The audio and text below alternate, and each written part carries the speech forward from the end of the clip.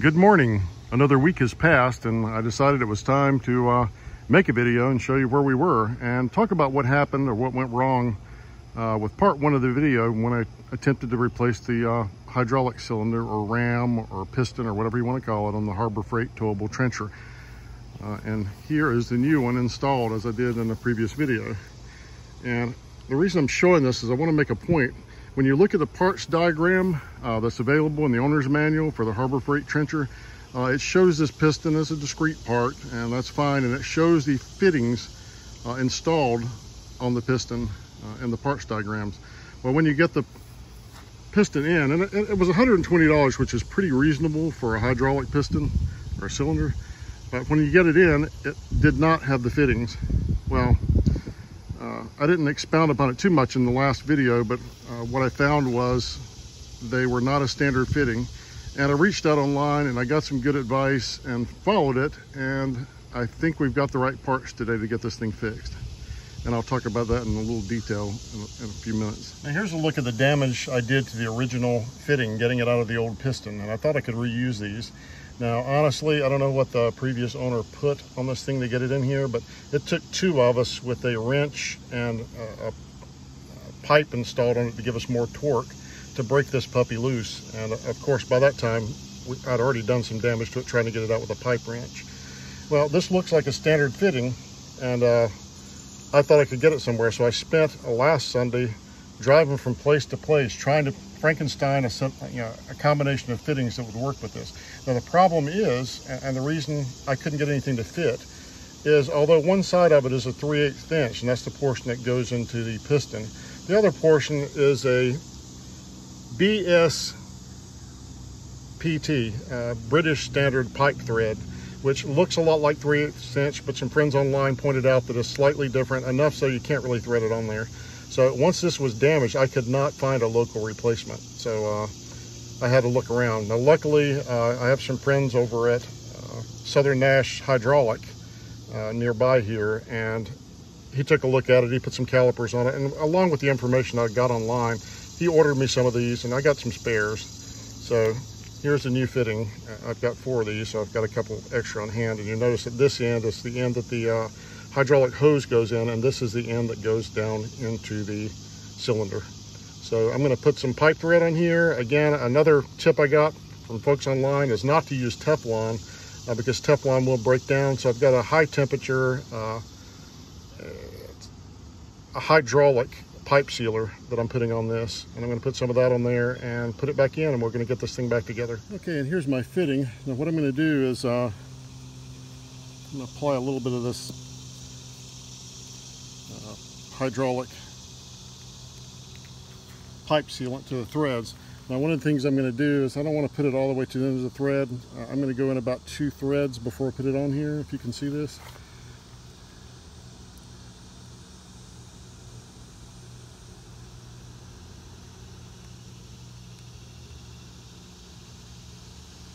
All the way around. Get it started here.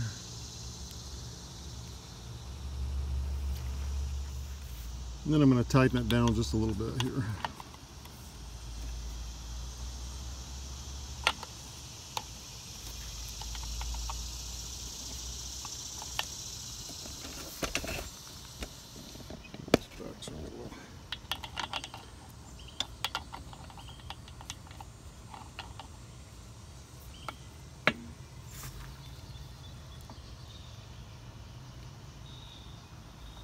Okay, that's fitting number 1.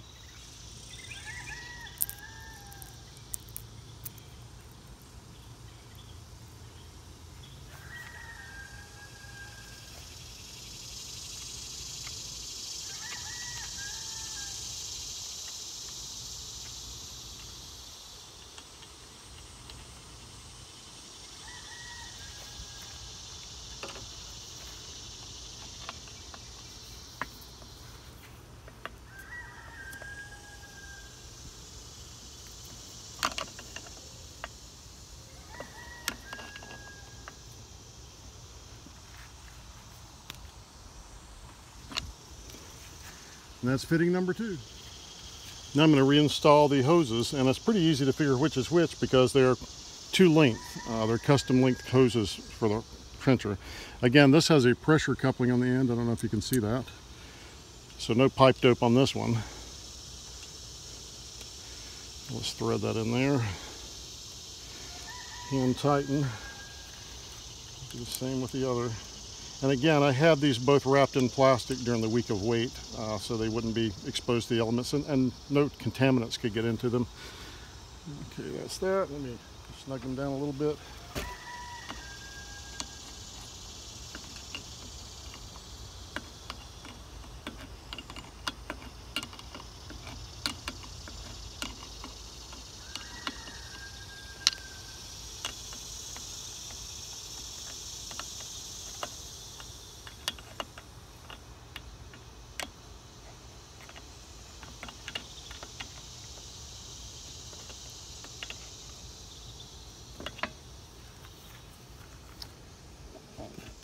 Okay, my repair is almost complete. I need to reharness some of my hoses here, get them back into the clamps so they're not hanging and drooping.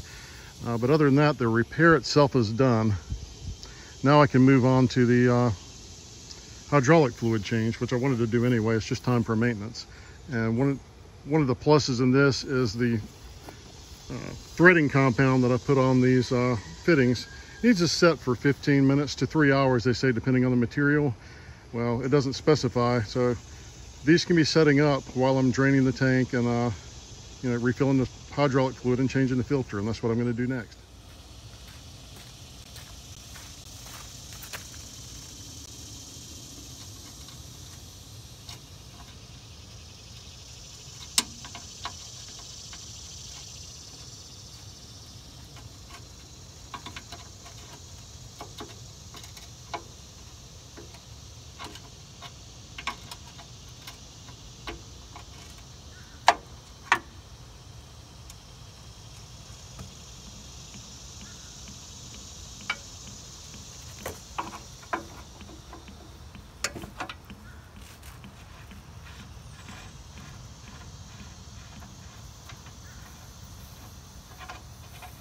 Now I took the cap out of the top of the tank so it could breathe, so it wouldn't glug, glug, glug, and it's draining on out now.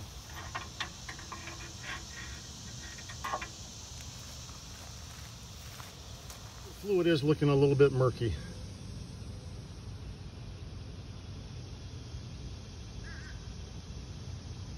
As that finishes up draining, I'll move around here to the other side because we're going to remove the filter. Now, the previous owner did replace the OEM filter with a Fram filter, and I could have done that, but while I was ordering parts, I went ahead and ordered the original equipment manufacturer. Now, the filter from Harbor Freight was $25, so I'm not sure what the Fram replacement would have been. It may have been cheaper, but since I was already ordering the piston and the other stuff, I went ahead and ordered the filter from Harbor Freight.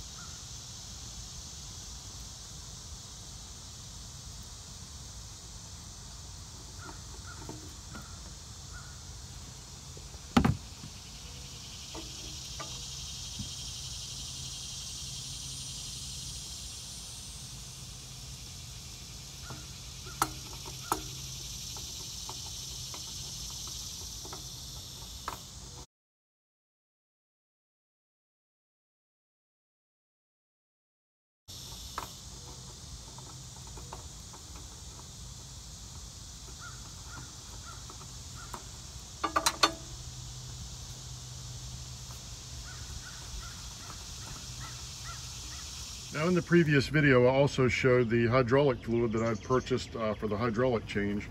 But I did change that. My brother had recommended the AW68 hydraulic oil, that class of hydraulic oil, and I'd purchased some at Tractor Supply, which to get the amount I needed, which was two 2-gallon jugs. It cost me $100. Well, my friends over at Southern Nash Hydraulics corrected me on that, and we did get one 5-gallon bucket for half that price. So this is what we're going to be using today for the hydraulic fluid change.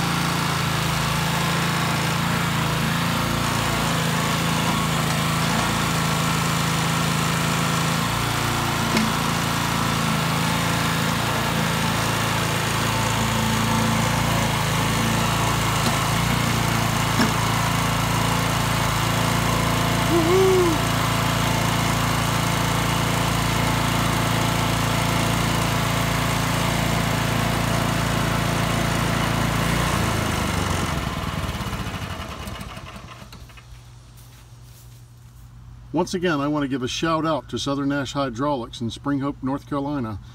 They actually got the fittings for me and were extremely helpful. So if you're in that area or stay in that area and you need anything hydraulic related, give them a call. This is the actual fitting that I used to repair the Harbor Freight trencher. These are the fittings that you need. The OEM fittings. Now there are adapters available, but this in particular is the fitting I needed. So I got a handful of them, so I'm hopefully prepared in the future. And again, I want to thank my friends out at Southern Nash Hydraulic for all their help. And I'm back in business.